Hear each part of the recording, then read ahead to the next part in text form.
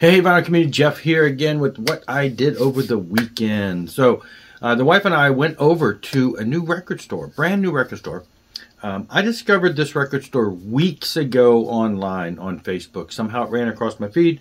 New record store in a town that's 30 minutes away. It's on the other side of a tunnel. You got to go through a tunnel. If you live in the Hampton Roads area, you're familiar with basically the idea that you pretty much can't go anywhere without going across either a very big bridge or a tunnel, underwater or something. If you want to leave the general area. I live in Hampton Roads in Virginia Beach, and to get to the peninsula or to the eastern shore, there's tunnels, bridges, things like that. So I don't go to the other side of the tunnel very often. That's actually where I was born and raised, but don't go there that often. I have gigs over there with the band, and it's like, oh, I got to go to the tunnel. Traffic can be a pain in the butt. They're doing a lot of road work. Anyway, but this is over there. We're like, okay, this is over in my old stomping grounds growing up as a kid. Brand new record store, saw it online, opening soon. Then I kind of forgot about it, and then all of a sudden I see a Facebook post where it had opened like 2 weeks ago, and they had a grand opening, and I missed it. I'm like, oh, I forgot about that they were doing that. Anyway, so we went ahead and said, well, let's make plans to go over there. We'll check it out on Saturday. So we went over there, checked out a brand new place. It's called Bohemian Amigos Record Shop. It's in a little strip mall, and I can't. I'm going to the record store. Anyway, they gave me some swag and pins and stuff like that. So, neat little store. They had quite a good selection, decent stuff, and the prices were very good compared to some of the stuff I see nowadays. And so we went in, and you know, it's nice setup and everything. And I immediately headed for, the guy kind of met us. There was a handful of people there already, and the store had only opened like a half an hour before we got there. And the guy met us and kind of, you know, hey, how you doing? And, you know, this is where these are, and this is how this are. Kind of gave us a setup. So I initially went right for the bin of new used records. So, you know, these are the latest ones that came in the used bin. These are the latest ones that came in the new.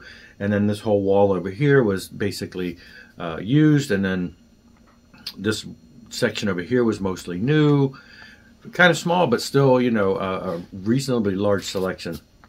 So I went right over into the new used records, and I found something. I'm like, oh, I gotta grab that. Picked up the first Triumph album. So I've never seen this album. I knew about it online, never seen it in the wild, never ran across it. You run across Triumph all the time, but I've never seen this. And so I grabbed it, and, you know, I'm like, okay, yeah, it was a good price, and it was in great condition, 1976. When I got home and logged it in Discogs, comes to find out, I guess I didn't really realize this, it's never been released on vinyl in the U.S., only in Canada, back in the 70s. Never been reissued on vinyl. You know, I don't think it's ever been reissued on vinyl, period. Maybe it was in Canada. If I recall, one of them might have been, but this album is never available on vinyl outside of Canada. So I'm like, well, no wonder I don't really run across it that often. So it was great to find one in great condition. And then I'm like, well, the second album, Rock and Roll Machine, same thing. 1977, never been released outside of Canada. But then I did see in 2022, some small company in New York, a merchandising company, did reissue it worldwide on vinyl.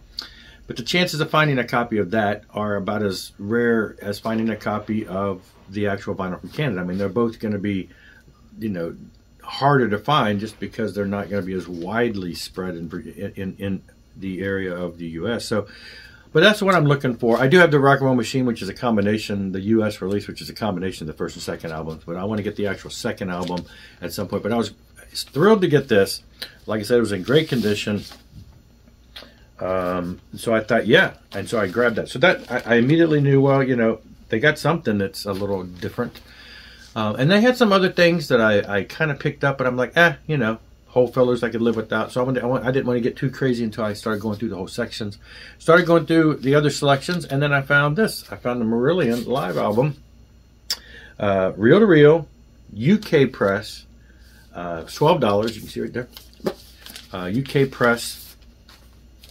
And you know, Marillion's one of those bands that everybody talks about. I've heard a lot of their stuff, but have never found their stuff on vinyl in the wild. Haven't bought any of it.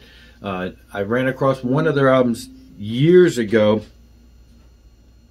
and did not get it, and then regretted that and went back to get it and it was gone. So I rarely see their stuff out in the wild. So when I saw this, I thought, okay, great, I'm going to grab this. This is a OG copy of their '84 live album. And then I flipped and I continued and I got Fugazi. So this is actually 1984 also, but this is a 2012 reissue. And so it's, fairly new, and it is in minty fresh condition. And so, yeah, and I'm thinking, okay, well, that's great. I'm going to grab that. And I got 2 Marillions. Now, the big draw, I mean, as far as, I've heard of Marillion back in the day. I don't think I paid it much attention in the 80s. It's one of those bands that was kind of in that thinly veiled prog rock era. You got the bands that, I don't know, back in those days we didn't get into them as much. Now I'm getting into it a little bit more, only because of the connection with, I've been getting into a lot of the stuff when you get into the proggier side of metal or proggier side of things, with Dream Theater, and then later into Spock's Beard, and then anything that Neil Morse touches. And then Neil Morse and Mike Portner are always talking about Gentle Giant, so I started buying Gentle Giant. So I started getting back into the early stuff from the 70s and 80s.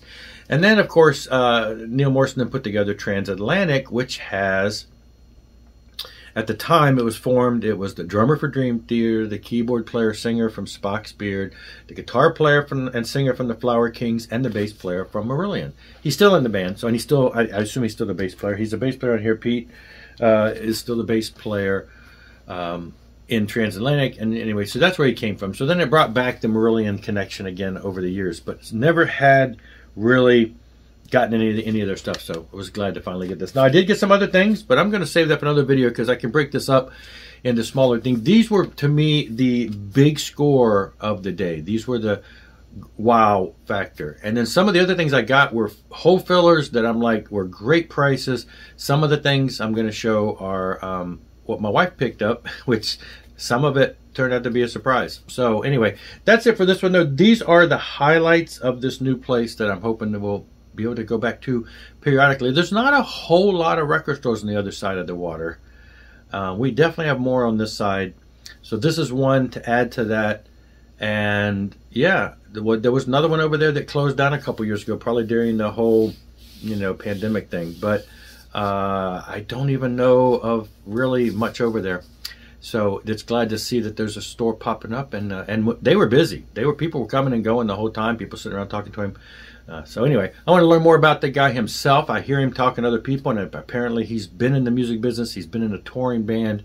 He's been on the road for decades of his life, and now it looked like he's probably around my age. He's probably in his 50s, late 50s, and is got a record store.